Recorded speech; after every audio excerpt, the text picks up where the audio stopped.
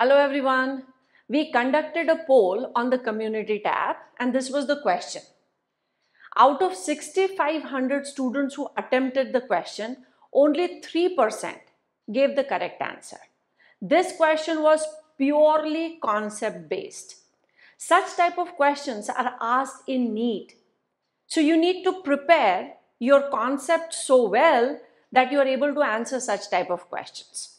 I'm going to tell you what is the correct answer. This question is based on Kreb cycle and it starts with if. If means if this happens. This is not the normal process. So if a phospholipid enters into Kreb cycle, then how many ATPs will we get?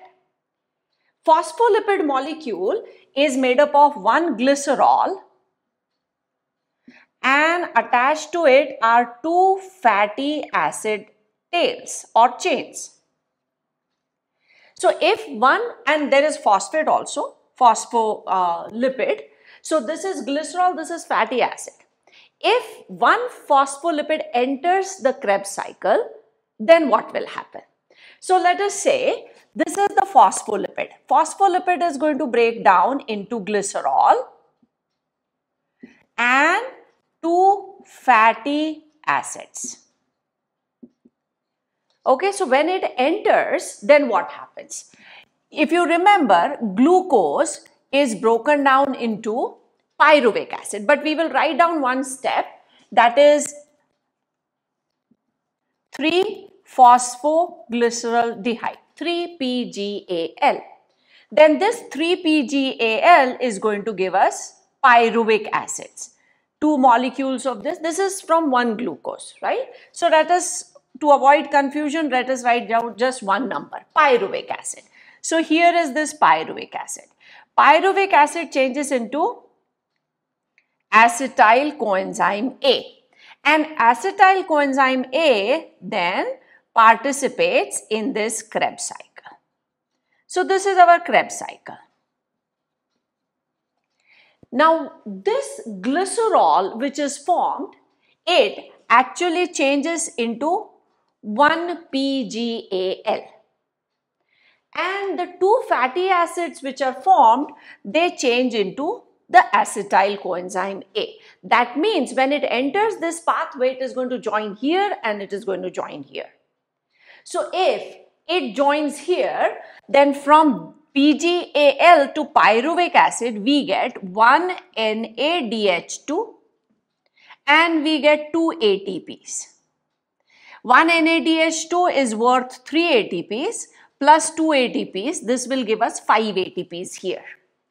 Pyruvic acid then changes into acetyl coenzyme A, we get 1 NADH2, that is 3 ATPs. Acetyl coenzyme A participates in Krebs cycle, we will get 12 ATPs. So 12 plus 3 plus 5. 12 plus 3 plus 5. This gives you 20 ATPs. So one glycerol is going to give you 20 ATPs. Now this fatty acid starts here, it joins here, so it forms one acetyl coenzyme A, second fatty acid, second acetyl coenzyme A. Krebs cycle gives us one Krebs cycle gives us 12 ATP. So with one acetyl coenzyme A 12, with the second acetyl coenzyme A 12. So it is 24. Total 44 ATPs. This is your correct answer. This is purely concept-based question. Some of you wrote that phospholipids do not participate in this. I know they do not participate. And that is why the question started with if.